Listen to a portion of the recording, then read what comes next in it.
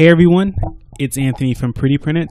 In today's video, I want to talk about a tool that you can use to manage your Mongo databases. So this would most likely be useful for you if you have any local databases because there's no GUI to help you out. If you have your database hosted somewhere like MLab, then you can use their built-in web GUI to manage your database. But if you have your database hosted elsewhere, you may need a way to actually interact with the database. So I'm going to show you a tool that can do that. And to demonstrate, I'll just create an MLab database, which I already have, and I'll show you how to actually use this tool. So this tool is called Robomongo, and it's basically a MongoDB manager. And the great thing about it is you can get it for Windows, Linux, and Mac. So no matter what system you're on, you can use it unless you're using like Plan 9 or something. I don't know why you would be doing that. But if you have Windows, Linux, or Mac, you can use Robomongo, which is great. So I already downloaded it and installed it on my computer. So I'll close this out and I'll open up Robomongo and I'll connect to my database. So I'll hit the connect button here. All right, well, actually, I have to create first. So I'll call this, I'll leave the default new connection. And then for the address, I have the address up here. DS019033 and all that.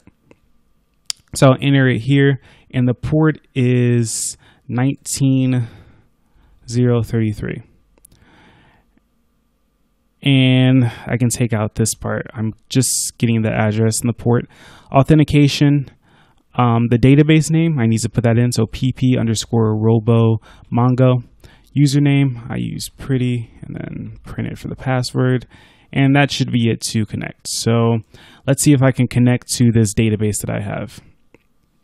And it's working, it's working. It looks like it has connected. So on the left hand side here, I can see the different things in the database. So collections, functions, and users. I created a typical user account for this database, so it's not an admin user, so I'm limited in what I can do.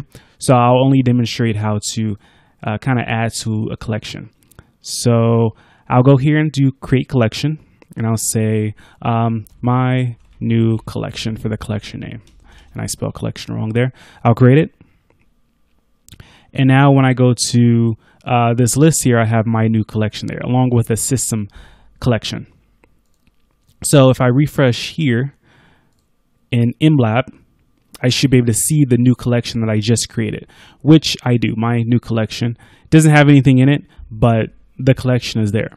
So now if I want to do something in this collection, I have this handy bar up here where I can have queries or statements that I want to run on my collection. So for instance, right now it's doing a find on my new collection. But if I want to insert something, let's say just a basic document, I'll insert key and then value. And I'll execute this by hitting this green arrow or whatever that is, triangle. And it says inserted one record in 172 milliseconds. So I'll refresh this just to see the document. I see the key and value were inserted. And of course, if I double click on my collection again, I get to see all the objects that are in that collection, and it includes the one that I just inserted. So like I said, this tool is really useful if you have a MongoDB on your local machine, or you have a host where they don't give you any kind of management tools. They basically just set up the database for you and that's it. It's up to you to kind of interface with it. If you're used to MySQL, this is kind of analogous to PHP MyAdmin, but of course it's a native app instead of a web app.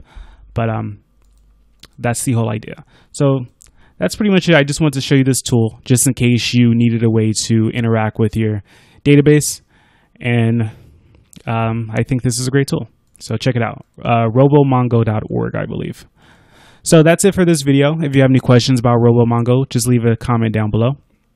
If you like this video, please give me a thumbs up. And if you haven't subscribed to my channel already, please subscribe. So thank you for watching this video, and I will talk to you next time.